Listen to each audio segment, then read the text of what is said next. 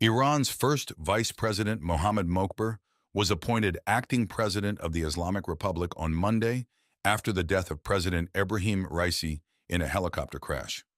68 years old Mokhber holds a doctorate in international law, was crucial in Iranian efforts to bypass Western sanctions on its oil industry. Raisi's death on Sunday thrust Mokhber into public view. He is expected to serve as caretaker president for some 50 days before mandatory presidential elections in Iran. Despite his low-key public profile, Mokhber has held prominent positions within the country's power structure, particularly in its Bonyad, or charitable foundations.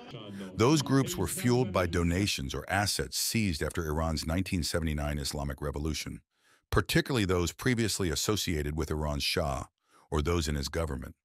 Mokhber oversaw a Bonyad, known in English as the execution of Imam Khomeini's order, or ICO, referring to the late Supreme Leader, Ayatollah Ruhollah Khomeini.